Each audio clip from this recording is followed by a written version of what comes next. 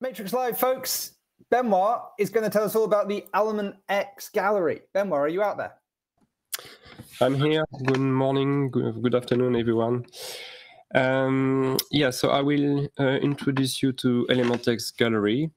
So this is a tool that we can use to check the translations of the application, and the translations are shared between Element X iOS and Element X Android.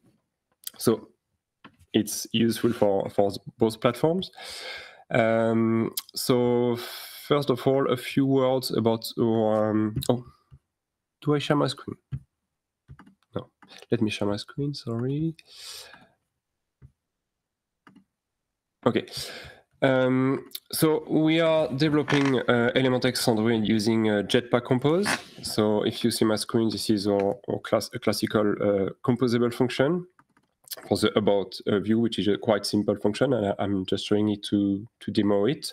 And we have in the Element Android, in the Android Studio, sorry, we have embedded preview. So we can, when we develop the screen, we can preview it in light and dark mode.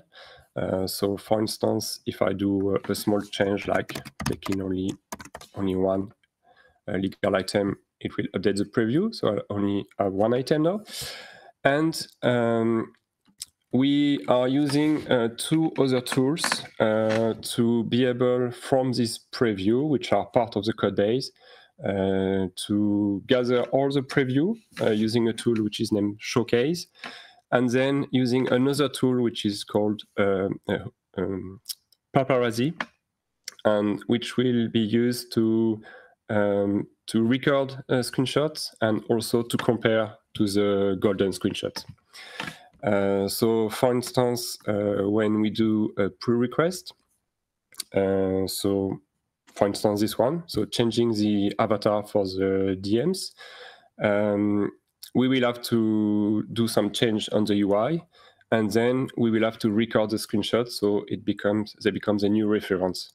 So this is the new rendering of room details for DM.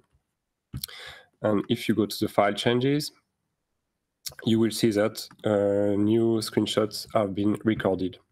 So the old one, the old reference on the left, and the new reference on the right, sorry. So we can check the difference when we review pull request. And also we can check if there is no regressions. So the idea was to use the tool to record screenshot, because we record only screenshot in English, but the idea was to use the same tools to record the screenshots for all the languages, all the available languages. So if you go to the Element X Android README, you will see that it's available on F-Droid 2 now, so good news. And you will see a link to the Element X gallery here in the translation section.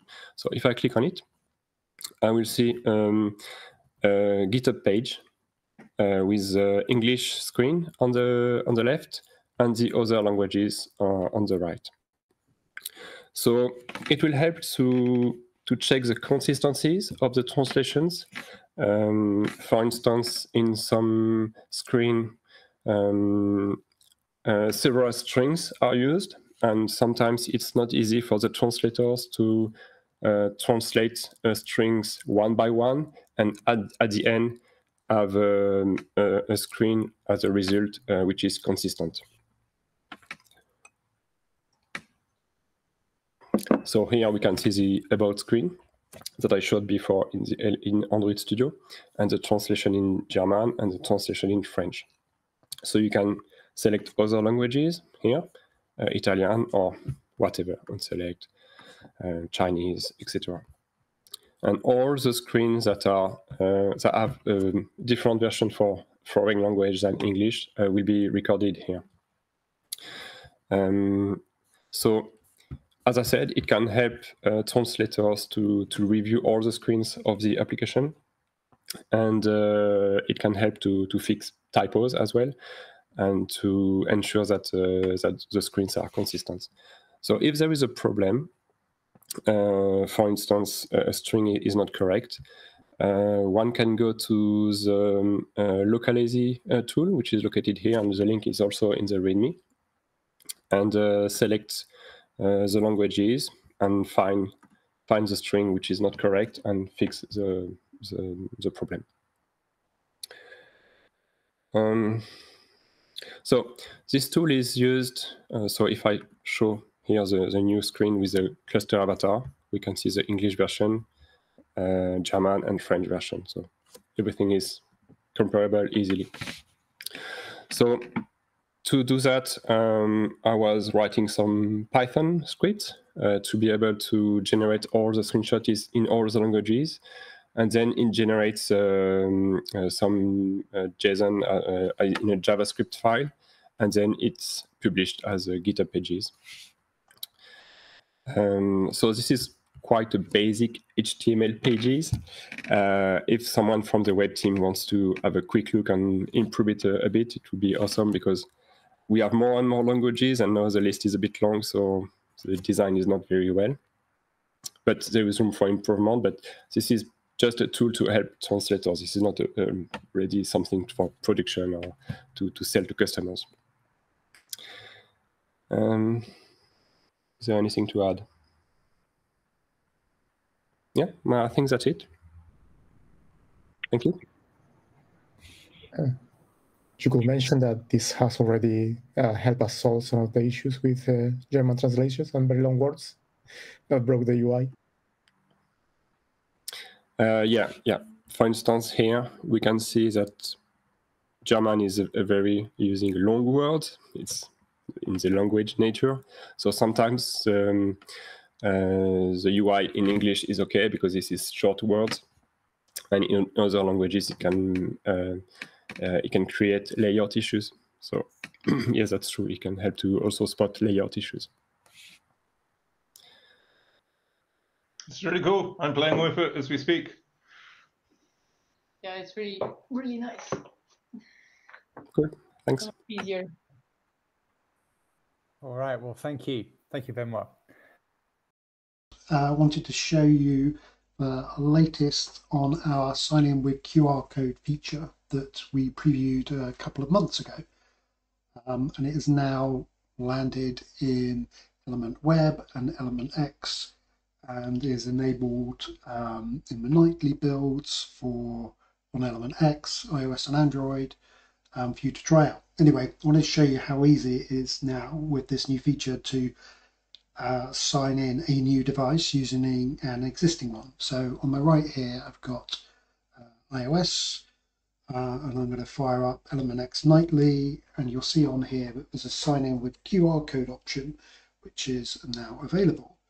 I tap this, get some instructions, and so I go over to my Element desktop, in this case Element Web. I'm here logged in on the Element IO home server, so we're running this internally.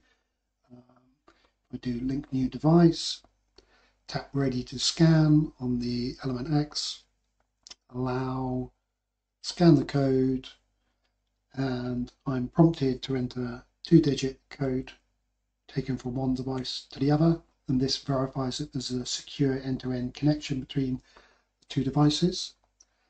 At this point, I'm taken to an authentication screen that's hosted by MAS, so this feature uses the new OIDC architecture. I'll get back to that in a moment. So if I allow this connection, access has been granted, you can close the window. I pop back here, and as you can see, my Element X is signed in.